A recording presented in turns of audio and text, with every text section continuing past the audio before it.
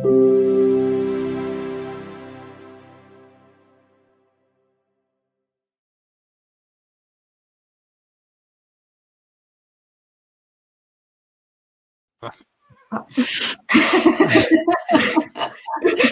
morning, everybody, and welcome again to the R Studio, or the R Medicine Conference. And right now we are going to have a panel discussion talking about how to build up an R community. Sounds like they've done a lot of things with different websites and Twitter and lots of followers. So I'm eager to hear what it is they have to say. That's great. Thank you for that Beth. So hello, everyone, and welcome to this panel discussion, which is led by a few different members of the NHS-R community. I'm just going to share my screen just because we've got a bit of a... Oh, apparently I need to remove a source to be able to share my screen because there's a number of people on here. So while that's been done, I'll just do a bit of talking. So just to give a bit of a brief introduction to what the NHS-R community is and what we do. So it was founded by Professor Mohammed in 2018. So he's still a very active member of the community. He's not here today, but he's still very much kind of the founder and very involved. So it was set up initially to be able to kind of promote the learning, application and exploitation of R in the NHS. And this is done through loads of different methods, webinars, conferences, and we've got Twitter, Slack, lots of different ways. And it's meant to provide a platform as well for discussing and kind of sharing knowledge, and ultimately to try and find some kind of best practice solutions to kind of tackle some of the NHS's problems. Oh, I can share my screen now. So I will just share this for you briefly. So this just gives a bit of an introduction to some of our kind of resources. So we've got a website there, which you can definitely go to. We've got a Twitter account there, and we've got Slack as well. If you'd like to kind of have a look, find out some more information, get involved, we'd absolutely love that. And on the right-hand side, that just shows you a couple of people, well, the people actually on this panel discussion today. Tom can't actually make it today, but he's very involved in the community, and he's been involved in sort of organising this panel discussion as well, so he's there. So please do tweet us. I say that us. I haven't really got Twitter. I don't use it that much. But do tweet the other people on the panel. They're very happy to kind of have a chat about anything R-related. So I'll just stop sharing that now. I'll flash it up at the end for you as well. So just to begin then, I'll start with the panel discussion. So I just wanted to ask you, Chris, what was life like as an R user in health and social care, would you say, before NHS-R? And what problems do you think NHS-R has been able to solve?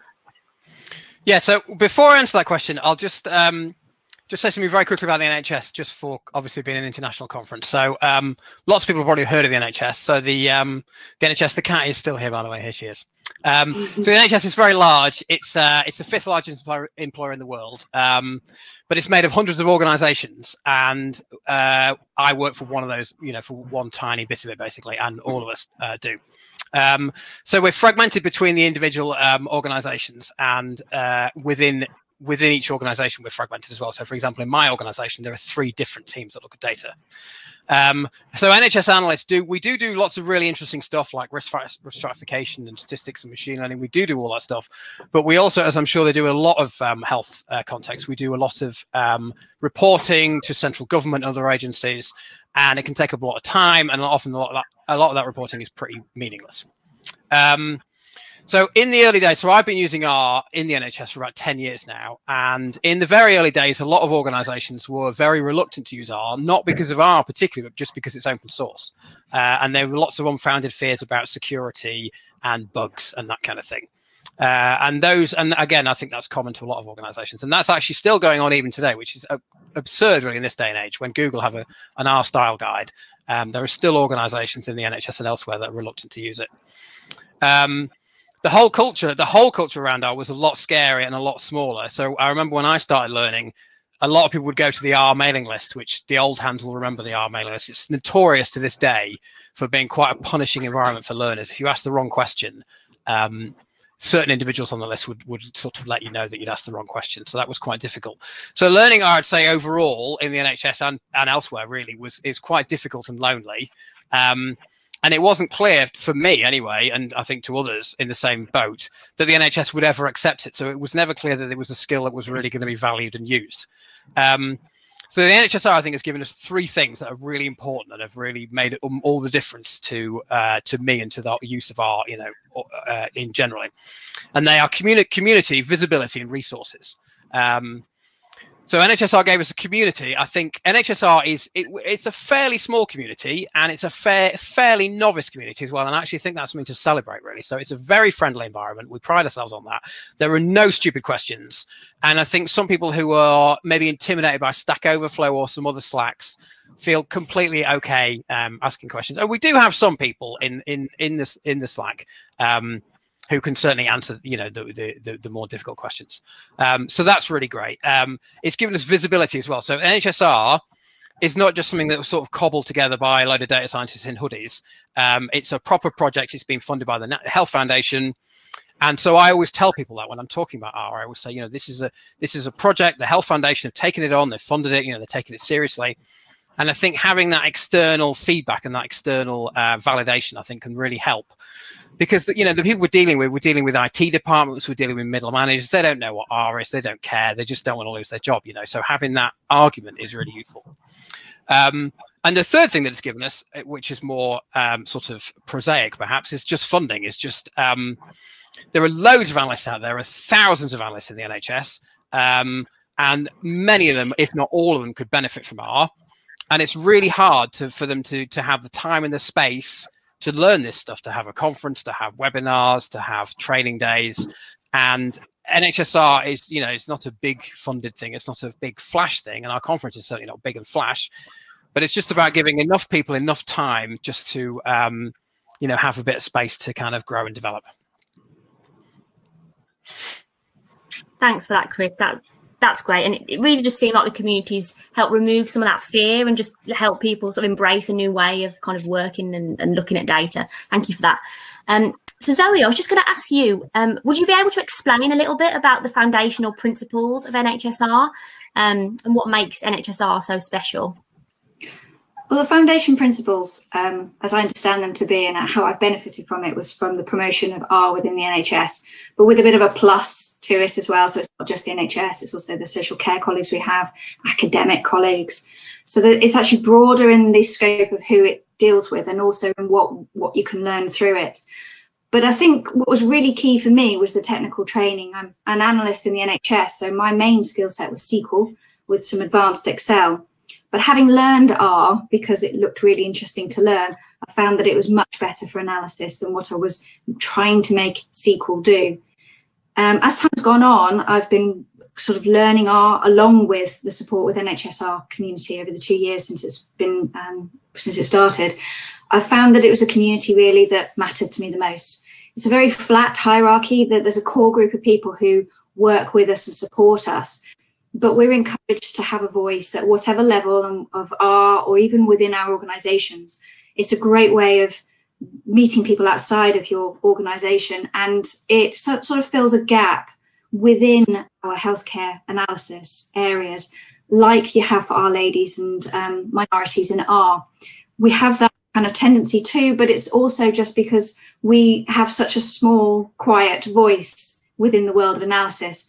And I think for me, although R is technically really, really interesting and so cool to learn, it's also the grouping that the people that you have around who help and teach you what they know.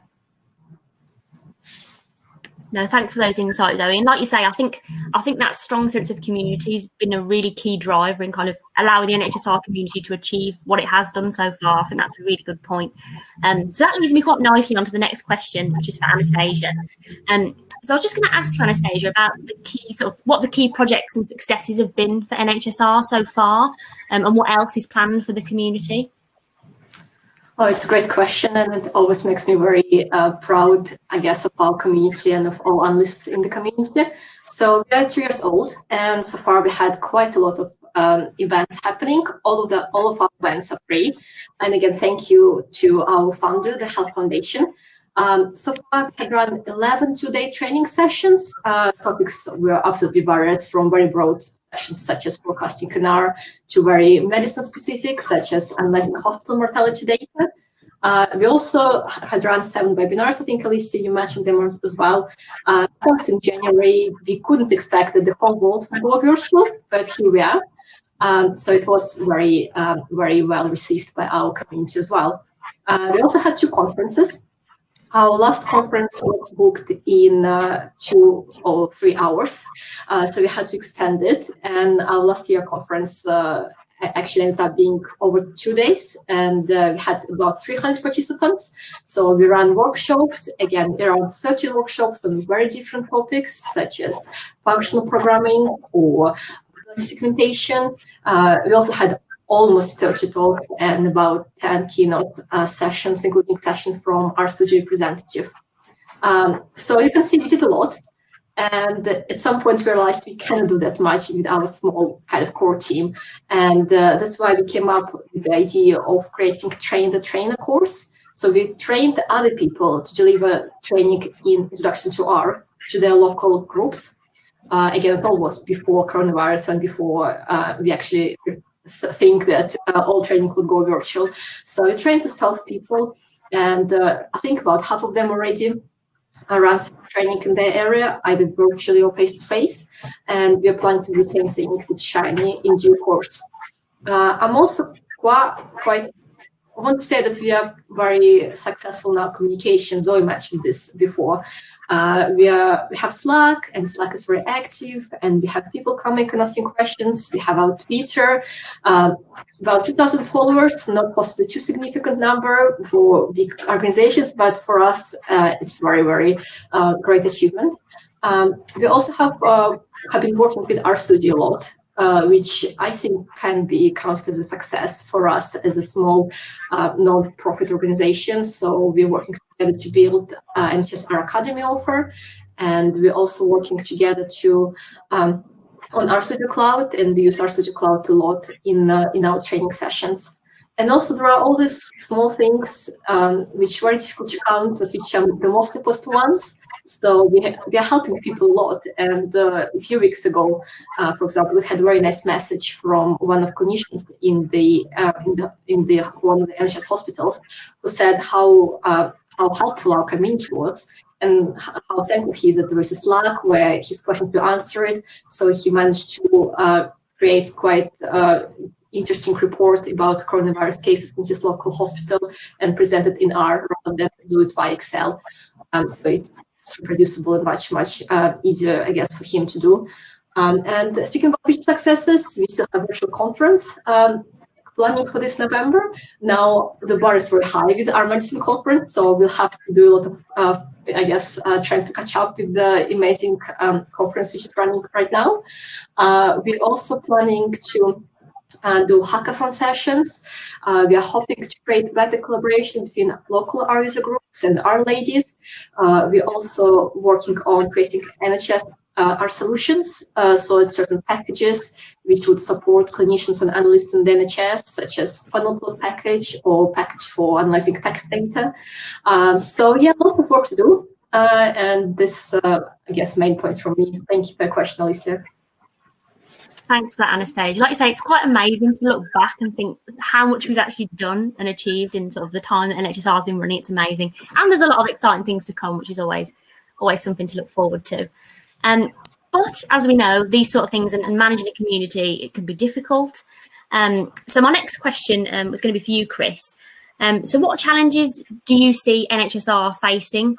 And how do you think the community can help sort of change or correct some of the mistakes that might have sort of been happened in the past? And how can we make sure that we can sort of face new challenges in future? Yes, well, just before I answer that question, I just want to say that this was originally going to be Tom, so it's not that I bullied everyone on the panel to give me extra space. I'm being Tom for this bit. So just to make that point. Yeah, so I think the thing about NHS-R is, obviously, I'm very positive about NHS-R. I think we're very much at the beginning of our journey as a community, but also I think a lot of us are literally at the beginning of our journey as our journey as R developers.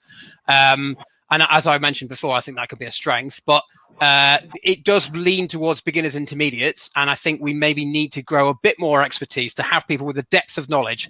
So we have people who can answer like deep player questions. We can have people who can do that kind of stuff. But I think for the real, experts in a particular area, I think we're still lacking that. And that's something that we can build up over time. And that's, that's part of our role, I think.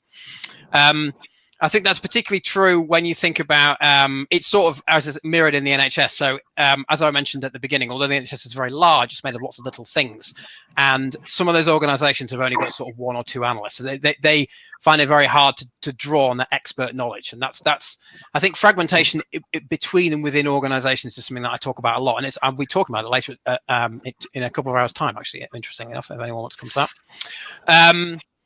So I think as a concept, we've got quite a narrow focus. So I've said pretty much from the beginning that we call ourselves NHS-R, but I think more rightly we should be called Health and Social Care and NHS and R and Python and Julia and other programming languages. But obviously that's a mouthful. We do have some Python programmers in the group and within the Slack, and we try and be very welcoming to Python and have something to talk about. And I myself am learning Python, but I haven't pushed that agenda so much because I think when people are learning, you bring someone into a Slack workspace and they're starting to learn R, and then suddenly you're throwing a different programming language at them. I think that's probably counterproductive. So we're on a journey with that. We don't have any Julia users at all in the Slack group, and I keep encouraging. I want someone to go off and learn it, because I don't have to, basically. But that's, I think, would be really positive if we had some people doing that too. I think something else that we need to do is think about, and this is again something that's sort of like a general thing in the world of analysts, is kind of soft skills and influence and that kind of thing. NHS-R, as we've mentioned, is a grassroots thing, and it has a lot of community and it's a flat hierarchy, and those are all things to celebrate. But I think we also need to get better as individuals and as a group at kind of punching above our weight strategically in regional groups and that kind of thing, and having influence at that kind of level. Because I think although we can achieve a lot with what we're doing, I think you can achieve even more if you can get your voice. And I think we have been doing that. I'm not saying that we haven't, but I think that's somewhere where we can grow. We have NHS branded projects underway, and again, some of those are quite in the early stages. I myself am working on something, and it's in the early stages, partly, to be honest, because I've just been too busy doing things. And I think that's part of the other problem as well, is that NHS-R, it's not a legal entity, it's not an organization, no one works for NHS-R. It's just a group of people who've come together with similar interests. And so it's very hard for us to kind of get things off the ground. So although we have money and we have allocated funding, to projects, the people doing those projects, like for example me and others, have got other full-time jobs to do. So fitting it all round can be challenging, and that's a real shame. But that's that's the nature of the beast. That's what we're working with. The other thing on the subject of funding is that it's possible. I don't know. The funding is only for a certain amount of time. It's possible we might one day need to adapt to being an organisation with no funding and being effective at that. In that way, and I think we could do that, and I think that's something to celebrate, because as Zoe was saying, it's about the philosophy and the community, and it's about that. But I think having a bit of money to pay for sandwiches and pay for conference rooms and stuff is also really important. So that's something that we may have to face in the future. I was going to say more, but that's I think that's we'll probably run into time, aren't we? So I'll hand over now. Thanks for that, Chris. And like you said, there's always going to be challenges, isn't there, in anything that you do. But I think we've got some really talented people and passionate people in the community, and a really driven, passionate founder in Mohammed. So there's ways and means, and there's always things you can do better. But I think we've achieved quite a lot so far.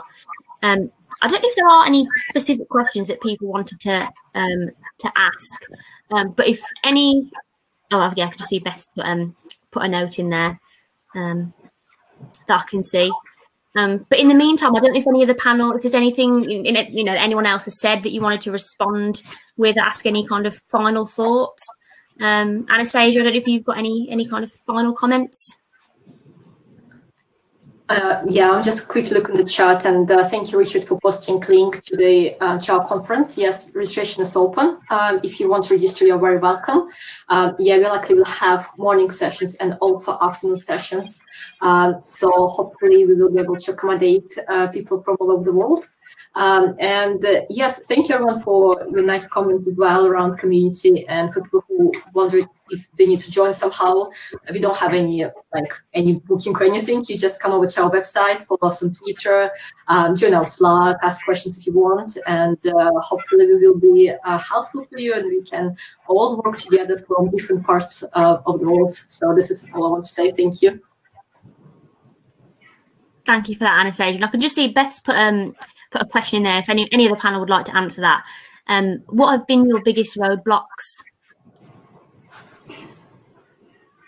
I could talk from my point of view in using R in the community. I haven't experienced them, but I've seen others. I think, as Chris alluded to, we've got day jobs to do. And if you're already entrenched in a particular program that works, like SQL, you need support still to be able to take that time. People from NHS-R will be there and readily give their time and their support, but you still need that time to use the program, make mistakes, and when you're under pressure you can't do that. You have to just continue with what you're doing. There's the recognition of it as well, as also was alluded to, that you can do great things, but if people don't understand what it is that you've done and can't reproduce it, they want you to then go back to what they recognize. So it comes back to the Microsoft products and SQL specifically, or something like Excel or Power BI. And I think it's our culture outside of NHS-R, because it's just growing in momentum at the moment, is not the default way of analysing things. So I think that comes with it. And with that is also people's time. Trying to get people to volunteer their time is always difficult. And it's without that support and recognition of, actually, this is a really great thing to practice your soft skills with, presenting your data, not your data necessarily, sorry, because there'll be some sort of information governance around that, but your code, sharing that, seeing that that's a really worthwhile thing to do. I think that's, for me, the biggest roadblock, although Chris is my boss, so that's not actually there. It's just disappeared. That's a big note, sorry. Yeah, I mean, one more question or finish this answer and then wrap up. Well, yeah. Well, I was just going to say something, just picking up on what Zoe said. Yeah, I think for me, the number one principle of NHS-R, it's all about sharing. Like that's what it's all about for me. It's 100% about sharing, and that's a value I think we've sort of picked up from the tech community. That was as I learned R, I learned more about that value, and it's really, I find it very ironic that I work in a very large public sector health system where we're not encouraged to cooperate across organisations. We're not necessarily even really encouraged to cooperate within the same organisation. We're certainly not encouraged to share code. We're allowed to share code if we beg and plead and do all the things that I've been doing to make sure. And to be fair to my organisation, who may be watching at some point, they're absolutely great, but there are lots that aren't, that I won't name. And so I think it's that really. It's the permission, you know. I think it's very obvious that the way we're working is right. We're helping each other, and as I say, I think you could run NHS-R for free. I think it would be effective, and I think that's amazing, really. But we're doing it sort of, or in the early days at least, we were doing it in the teeth of opposition that's long-standing about protecting IP and protecting staff time and protecting organisational resources and all that kind of stuff. And it's been and it's giving us permission to fly in the face of that. No, thank you for that, Chris. That's great. I think we're pretty much to time. Yep. So thank you very much, everyone. I've seen a couple of people asking about some of the links. So we'll post that in the in kind of the chat at the side for the website, Slack, things like that. So you've got access to that. So please do get involved, join the discussion, and yeah, thank you very much, all. Thank you to the panel as well. Thank you very much.